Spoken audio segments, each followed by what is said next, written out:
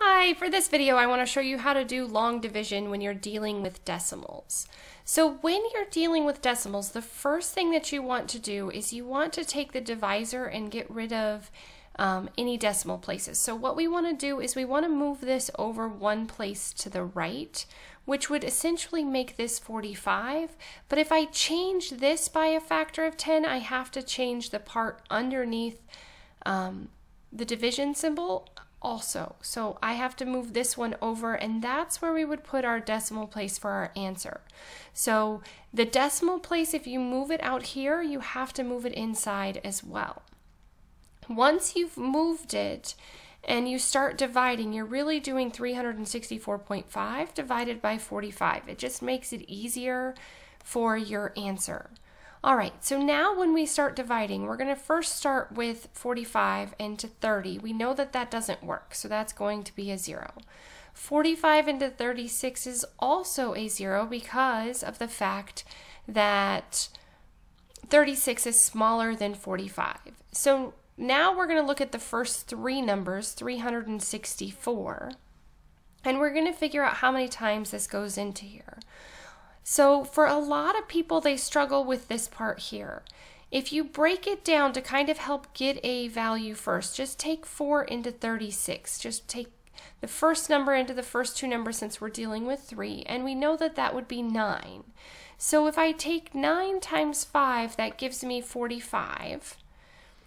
And then if I add it, if I add a 4 into 9 times 4, it's going to get me past 36 because 9 times 4 is exactly 36.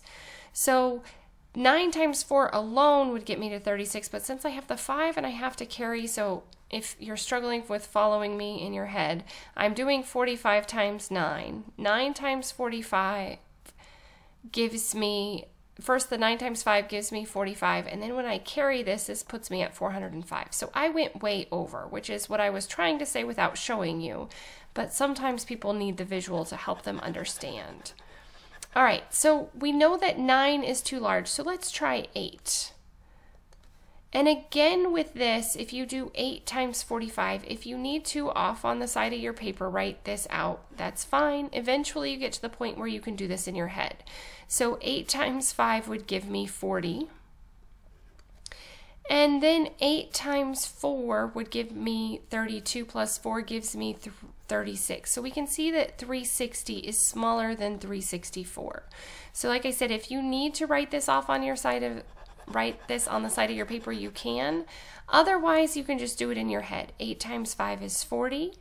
Carry the 4. 8 times 4 is 32 plus 4 is 36. So some people have trouble with that, which is why I recommend just writing it off to the side of your paper.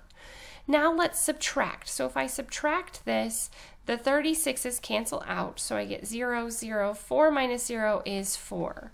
So now we would just bring down our last number, which is the 45, and so we can see that 45 goes into 45 one time, but because, remember, we put that first decimal point, we end up with 8.1 as our answer. If you wanted to check your work by hand, you always can by doing 4.5, the original one, times 8.1. And then when I multiply, I'm just going to ignore the decimals for the time being, and then I'll put them in my answer in just 1 second. So 1 times 5 gives me 5. 1 times 4 gives me 45. Remember that we have to add a 0 for the next one because we're going into the tens place. In this case, it's the ones place because these are tenths, but we multiply by 10. So 8 times 5 gives me 40. Carry the 4. 8 times 4 is 32 plus 4 is 36. And so then if I add this together, we get 3645. And because there were 2 decimal places in here, that tells me that I need 2 decimal places, which shows me that this is what I started with. So if you need to check, that's how you would check. All right, let's go into the second one that we have here. For this one, I did add an additional situation that can happen with decimals, so I'll talk about it as it comes up. First step is to move your decimal 2 places to the right because it was 2 places to the left here. So my answer is going to have a decimal after the ones place. All right, So now let's get started with this. Again, we're going to take and we're going to see how many times does 2 go into, or we'll start with the first number. So 24 into 4 gives me 0. 24 into 49. So I'm going to look at the 2 and the 4. And I know that 2 goes into 4 2 times, so I'm going to just try it. If I look at this, 2 times 4 gives me 8, which is smaller than 9, so I know that this is going to work. So I would just get 48, and then when I subtract, I get 1, and I'm going to bring down my 8. And so if you look at this, 18 is smaller than 24, so I'm going to put a 0 here. But I'm not done because of the fact that I have decimals, so I don't want to write my answer as a fraction. I don't want to just say remainder 18 because I'm dealing with decimals. So what I have to do is I have to add an additional 0 at the end of this after the decimal place so that I can go ahead and continue dividing. So now I'm going to take 24 into 180. So again, I can start with the 9, but when I multiply 9 times 4, that's going to make it larger. So if I do 24 times 9, and I would just do this in my head, but I'm showing just so that you guys can see it. 9 times 4 is 36, and then if I carry this, it gives me 216. So I can see that's too big. So that was a good starting point, but it's too big. All right, so the next one that we would try is 8 times 24.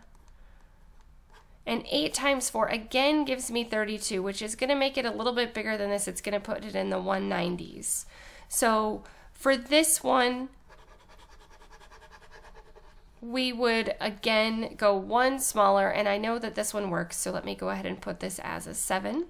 7 times 4 ends up giving me 28. Carry the 2. 7 times 2 is 14. 14 plus 2 gives me 16. So then we would subtract this out. These cancel. I have to borrow from here so that I can subtract 10 minus 8, which gives me 2. 7 minus 6 gives me 1. And again, I have to keep repeating this process until it ends.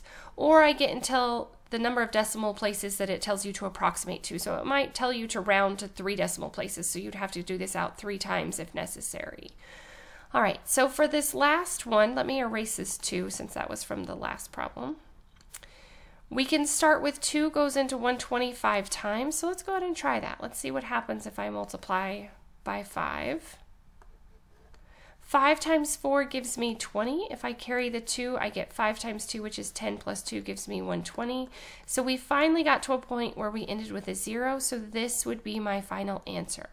And like I said before, if you needed to check, you would just multiply 20.75 times 0.24 and see if you end up with 4.98.